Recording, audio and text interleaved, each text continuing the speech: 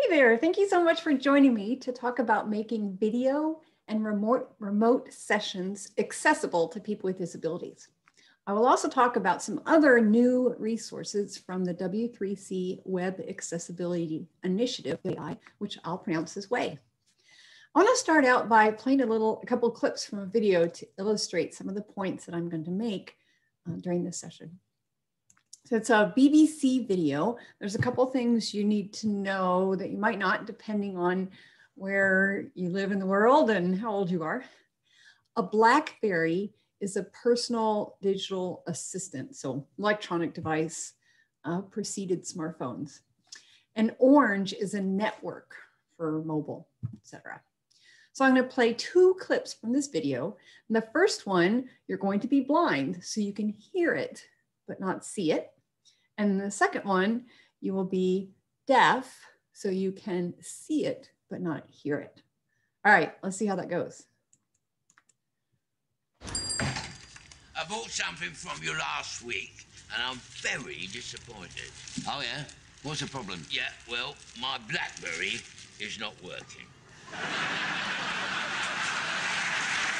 Why is that so funny? What's about it? Run out of juice? No, it's completely frozen. All right, I don't get why that's so funny. Oh, yeah, I can see that. Annoying. Okay, in this next clip from the same video, I'm going to mute the sound and we'll see how that goes. So everyone's laughing. Why is everyone, even the actors having trouble not laughing? Why is everyone laughing? It doesn't look funny at all. Yeah, without captions, I don't get it. Okay, so that's to illustrate this. We're missing the point of this video if we can't see it or can't hear it. It is very clever though, so I'll let you listen to the rest of it and think about the importance of the visual description and being able to get the audio information. So the visual description of this is, it's in a fruit and vegetable shop, all right? And there are no electronics. So it's actual fruit, like the orange is a piece of citrus, okay? And he talks about a date, which is I think they're fruit, a date, which he puts into his diary, which is actually paper calendar. And then at the end, there's an egg carton with cost written on the top. All right, so there's your visual description going in. I bought something from you last week, and I'm very disappointed. Oh, yeah? What's the problem? Yeah, well, my BlackBerry is not working.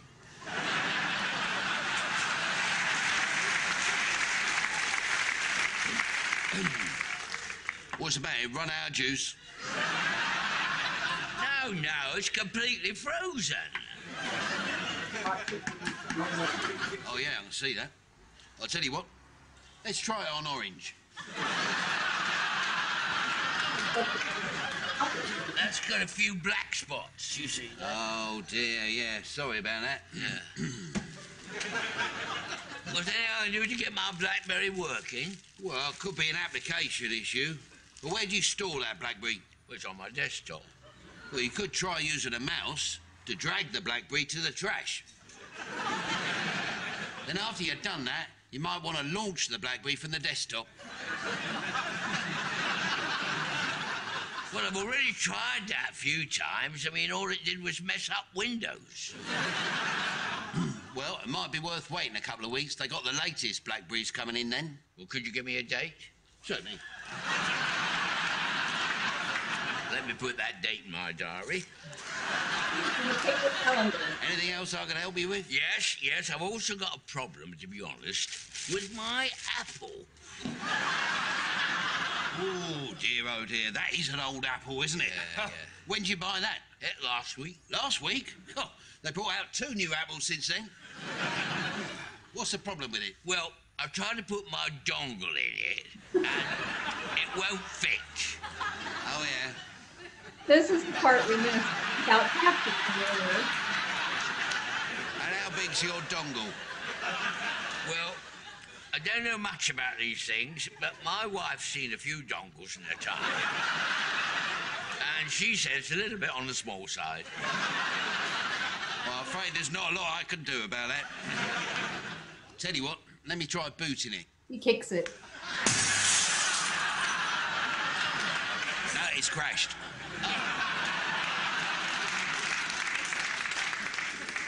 Anything else I can help you with? Well, funnily enough, yes, my grandson's birthday soon, you see. Now, he's already got an apple and a blackberry. I mean, have you got anything else that you might just like? Well, we're doing a special offer on these. I mean, I can't make head or tail of them, but the kids seem to like them. Okay. Eggs box. $3.60. That's the egg carton. All right. So that was just for fun, but you see how important it is to be able to get both the visual information and the auditory information. Otherwise, this video doesn't make sense. And that's even more important when we're talking about things like training videos and education, and other important information. So that's what we're going to talk about next. We're going to talk about making our media and remote sessions work with people with all types of disabilities, including motor or physical, visual, cognitive or learning, hearing, speech, all different kinds of impairments, as well as multiple impairments, the same person having different issues. I'm also going to talk a little bit, mention WCAG. It's the standard we develop, Web Content Accessibility Guidelines, WCAG. Now that standard does include requirements for media. And we have a separate resource that presents it in a different way and goes into more detail. And that resource is called Making Audio and Video Media Accessible. It's kind of a tutorial for how to do that. Now that resource includes all of the WCAG requirements, as well as best practices for optimum accessibility that go beyond some of the minimums of WCAG. You can find that, that resource on the WAI website. The address is w3.org/WAI/media/AV for audio video. Or from anywhere on the WAI website in the main navigation, the third item is design and develop. And then in the secondary navigation, the fourth link is audio and video media. And that will get you to this resource that I'm going to talk about next on making audio and video media accessible. So this covers several things that you would expect. It covers captions, subtitles. It gives you a good example of why automatic machine-generated captions are not sufficient. So go look up that example. It talks about transcripts, including descriptive transcripts, which include both the audio information and the visual information, which is essential for people who are deaf and blind to be able to get the information from your video. It talks about interactive transcripts. It talks more about the description of visual information and about sign languages. And I'll talk about description of visual information a little bit more later. Now, before this resource gets into those nitty-gritties, it has 3 sections even ahead of that, so that are foundational for understanding this. What do you think those sections are? What do you need to know before you jump into the details? Well, whether you're focusing on meeting WCAG and being accessible for media or anything else, we strongly believe the first thing you need to do is understand how people with disabilities use the technology. Because if you don't understand that, you won't be able to implement things well and provide a good, accessible user experience. So that's the first page of our resource. It talks about understanding the user needs and the user experiences of people with disabilities. It also provides examples of how what we do to make our media accessible makes it more used by people with and without disabilities. So that's a good illustration of our tagline, essential for some people with disabilities and useful for all people in different situations. There's also a section on the benefits to organizations that covers things like SEO, search engine optimization. A little side note, if you are looking for examples for a business case or such of how what we do for accessibility benefits others and organizations, I encourage you to take a look at this page and that list. I think that's very compelling, very compelling.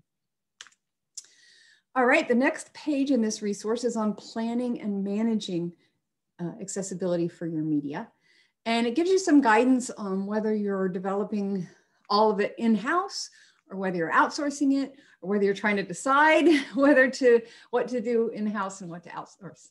So that's planning and managing. The last link in this section is to a page on media player accessibility. Now there's still one I haven't mentioned. Any idea? This is one that I think gets forgotten a lot when we talk about accessibility. I think we focused on accessibility of media retrofitting, and this helps us focus on early on in the process. So this is on the audio and video content itself, the content. And what are the accessibility considerations that you need to do from the beginning?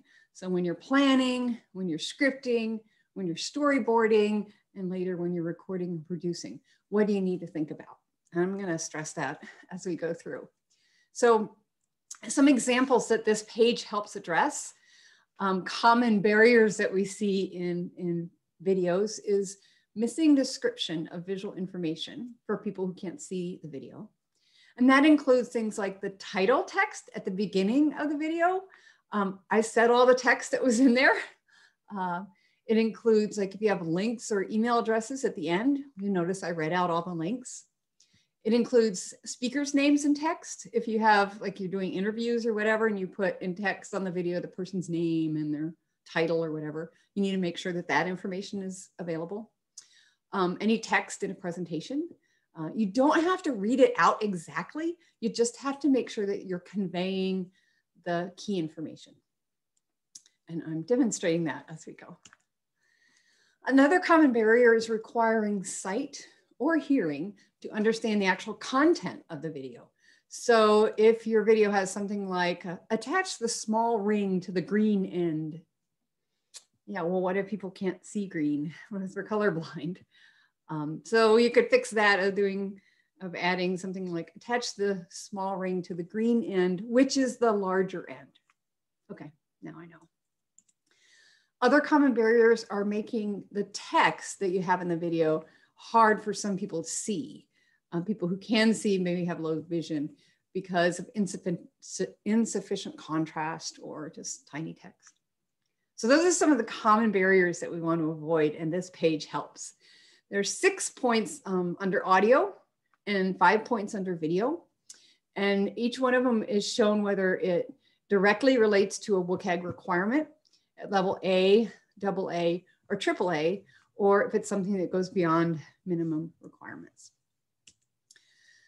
Take a look at that page. I think if we were all thinking about this when we were doing videos, it would really increase the accessibility quite a bit. So from the first page of the main resource, it's the third link, audio content and video content. Okay, I've got a graph that shows something we're all familiar with in a software development lifecycle or website or web app, or is the cost to make a change. And that is, if you have to make a change early on in requirements or analysis, it's not going to cost that much. But the later you go into coding or testing or production, then those changes later are much more expensive. And with accessibility in general, I think this is a steeper curve. And especially when we're talking about media, we're talking about video or audio. Because if we don't do those things that we cover in that content page, you could end up in a situation where retrofitting to make the video accessible is either going to be really awkward or maybe not even feasible, and you may have to redo it. So this is why it's really important that we get this done, that we understand what we need to do from the beginning. An illustration of this, I have a picture of a house with stairs along the side of the yard. And to make that accessible, they had to add this really ugly steel ramp that goes back and forth and back and forth and back and forth and back and forth and back and forth and takes up the entire front yard. So we want to avoid that. We want our accessibility to be smooth and beautiful, right? In order to do that, we really need to start from the beginning when we're planning, when we're scripting, when we're storyboarding, and make sure we're getting that done up front, the issues that we need to. Okay, I'm gonna give you an example of visual description, or description of visual information, or audio description. It's called different things. Basically, there's a training video that, and I'm gonna play just, so the first version of this, you are blind, so you can't see it, but you can hear it. And let's see how that goes. For now, let's do an activity to illustrate that. This is a quiz to see what you think. I have 2 pages here, and I'm going to ask you a question about them. Here is version 1. Look at it carefully. Now, here is version 2. What do you notice about it? How is it different? Both pages have the exact same text content. That is, they have the same words.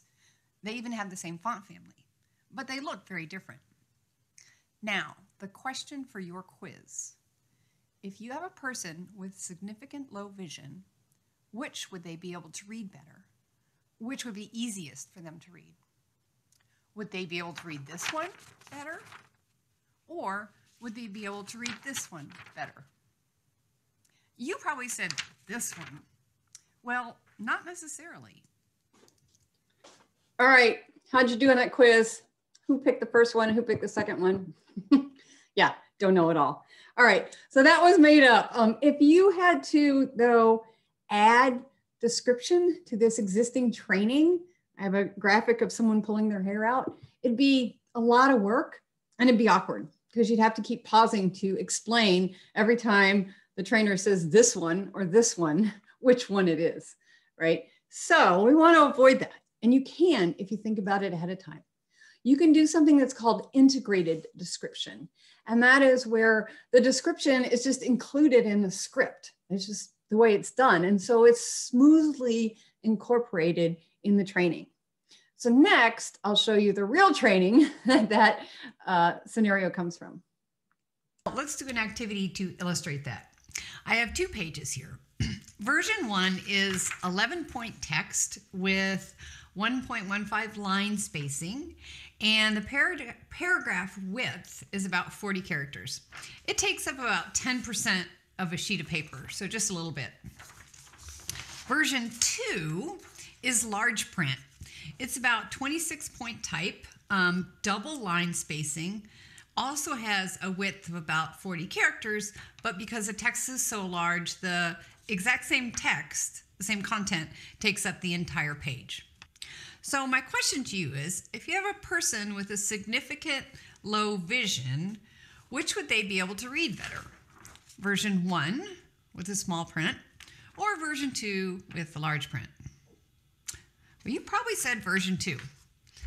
Well, not necessarily. All right, so there's an example of integrated description. You understood, even if you didn't see exactly what you needed to about this information, and it was just smoothly integrated, so we don't have to go back and do separate description files. Now, if you want to know the rest of the story of this training video, not necessarily, you can find it in the media resource. It is linked as an example of integrated description. All right, so integrated description works really well for training videos like that, but what if you have a story, right? It's a film, a story. Yeah, an integrated description isn't gonna work. You're not gonna have the character saying, you know, I banged on the door, right? So instead, you'll probably be adding description separately, maybe as an audio file. And if there's enough pauses in the main sound, like the dialogue, and you don't need much description, you can just integrate it in the pauses. Like in the video example we started with from the BBC, I was doing some of that, just adding some visual description as we went. But sometimes that won't work. Sometimes there's just not a lot of time. The dialogue keeps going. There's no break. You need to describe something. It's important to understand the story. So what do you do then? Well, if you haven't thought about it ahead of time, then a lot of times what people will end up doing is pause the action in the video, add the audio description, restart the action, pause, description, restart, pause, description. And it's just not very smooth. It's not very smooth. Sometimes you can do something really cool instead. You can film extra time in the spaces, right? So we have an example of one of our perspectives videos. By the way, if you haven't seen those, I encourage you to go look for the WAI perspectives videos and take a look at those. And there are some linked from our media resource. What we did is we filmed extra time in the scenes so that we could keep the video going and integrate have the description as within the nice flow of the video. So for the version of the video without description, like one of those scenes is 3 seconds, okay? But then the same scene in the video with description is 7 seconds. So that's really cool. And if you want to see an example of that, again, it's in the media resource. Okay, so here's the things to get started. You probably know about captions and transcripts and sign language, but this will give you more information on media players, on understanding the user experience, and really importantly, what you need to do up front for description and for other things to make sure you can have a smooth, accessible user experience with your audio and video. Again, you can find that on the WAI website at w3.org/WAI/media/AV. We also have a related resource. If you're doing something like this, it's a presentation, you probably want to take a look also at the resource called How to Make Your Presentations Accessible to All. And that covers like meetings and training and other types of presentations.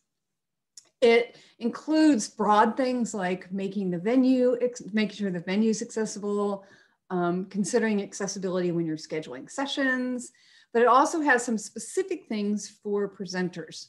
So the sections there you want to particularly look at are preparing slides and projected material, and then during the presentation. So that has some additional information for you. You can find that from the WAI website in the main navigation. The link is Teach and Advocate, and then it's the first main link under there, Make Presentations Accessible. And this was originally designed a few years ago for live sessions. A lot of it does apply to remote, and we're in the process of updating it to cover more about remote. And then we may make that interactive so you can select what you want and get specific information. So hopefully this answered some of your questions about making video and remote sessions accessible. Maybe it introduced new questions, and you know now where to go find answers in the media resource and in making presentations accessible. Now, if we were in person and I could see you, I would ask how many people knew about those two resources before today? And I would guess that some did not. And that's one of the things that I'd like your help with, is telling people about these resources. We have a lot of cool stuff on the WAI website that people don't even know about. And I want to just highlight a few just to show you the breadth of information you can find on the WAI website to answer your questions. I need to convince my boss to give me time to make my web app accessible. So we have a business case for digital accessibility. We had an old version years ago, and then we updated that to be a totally different approach. So take a look at that. I have been tasked with developing an accessibility course for our in-house team. We have several different training resources, and about a year and a half ago, we started working on a curricula. So we actually have a detailed curricula to help you develop your own course, tell you what to, suggestions on what to include, learning objectives, things like that. Right now we have several foundation modules, And we're about to publish the developer modules, and we're working on designer modules. So there's something that's already there and that you can watch or contribute to as we continue to develop that. We are redesigning our investment services website. Our customers are mostly retirement age, so we are looking for guidance on how to make our website easy to use by older people. We have a resource for that. So we have several actually related to design for older users, including a resource that says, these are the particular WCAG techniques to focus on to make your site more usable by older users. I have a user experience background, and I want to include people with disabilities in our design process. I need help convincing my department head to let us do it, and I could use some tips. Again, this is something that we feel very strongly about. We have a resource called Involving Users for Better, Easier Accessibility. And it starts out with just some of the benefits of involving users early and throughout the process in user-centered design, other user experience techniques. And then we also have another page of that set is specifically on evaluating accessibility with people with disabilities, including usability testing and things like that. To follow European law, we have to post an accessibility statement. We could use help written for accessibility statement. We can help you create an accessibility statement. We have a resource that explains some of the sections and background behind an accessibility statement. It has an example, like a short one and a long one, and then it actually has a generator. So you just put in your information and then it will generate an accessibility statement for you that you can use as is or edit further. Howdy, I need to write a report on website accessibility. If you haven't looked at our introduction to web accessibility recently, I'd encourage you to take a look at that. We rewrote it a little while ago to really communicate a different approach that accessibility is about enabling people with impairments and avoiding creating disabilities, creating barriers, that the web technologies are meant to be accessible. And if you're doing things right, you're accessible. And if you're not, you're keeping people from using your stuff. So take a look at that. I need help. I need help. I need help. We can help you. So these are just an example of the things that we have. You know, often we get a question and we're like, hey, we have a resource for that. So I'd encourage you to take a look and see what resources we have on the WAI website that you find helpful or that you think other people might find helpful, and then share those with them. Probably you can just skim around the whole site, but maybe the easiest way is to look through the WAI resources page. So that lists all the main resources with a little description. And that's available from w3.org/WAI/resources. We also have a free online course. About a year ago, we launched that.